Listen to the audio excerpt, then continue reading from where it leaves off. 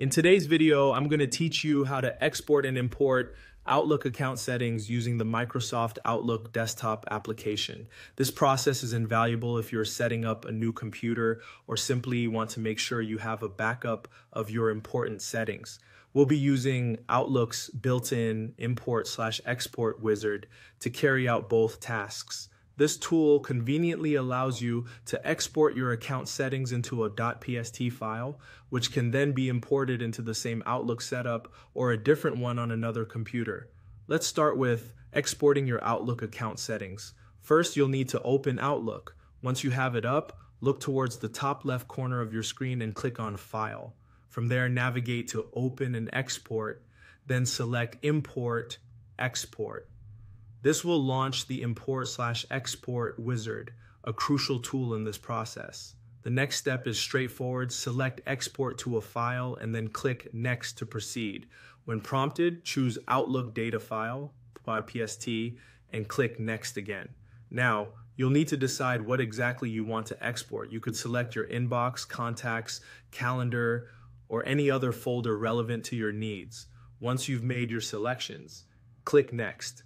Now, you'll be asked to choose a location where you want to save your exported .pst file. Pick a location that's easy for you to remember and access.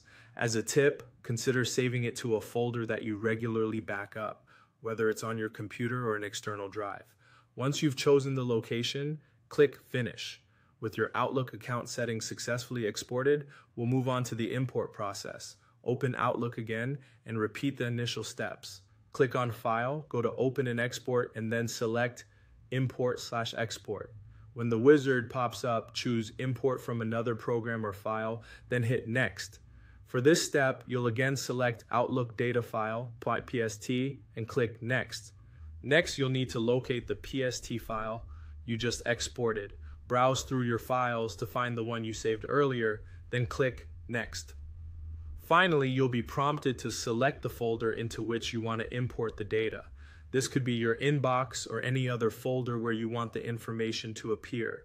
Once you've decided, click Finish, and Outlook will do the rest. With those steps, you've successfully exported and imported your Outlook account settings. This process ensures your important settings and data are safely transferred, whether you are switching devices or just backing things up.